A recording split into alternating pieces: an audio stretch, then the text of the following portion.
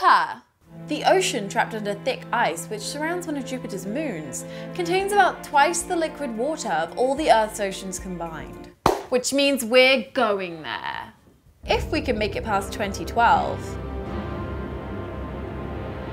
So practice moderation in all things. Excluding moderation. And before partying like it's 1999 this Halloween, check out the costume builder at knowyourmeme.com.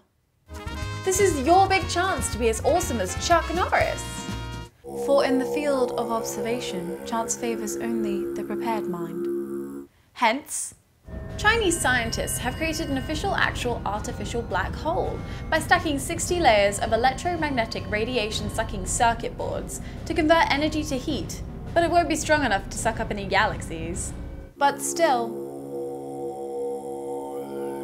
And I'm not just not saying anything because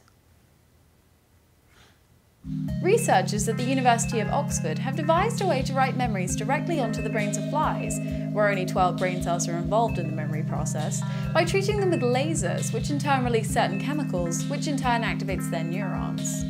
Foolish mortals, Noah's flood is not yet subsided. 2/3 of the fair world it yet covers. And it's going the other way now. But NYU researcher Fred Berenson is taking emoticons to a new level of concern by rewriting the epic novel Moby-Dick using nothing but emoticons.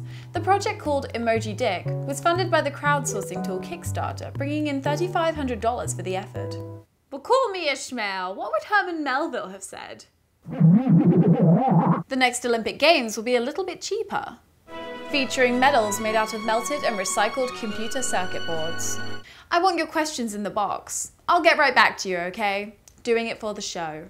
Newsweek sells for less than your mother. Skyscrapers signal downturn. Twitter founder rumors about squirrel. Troops in Iraq take a referral.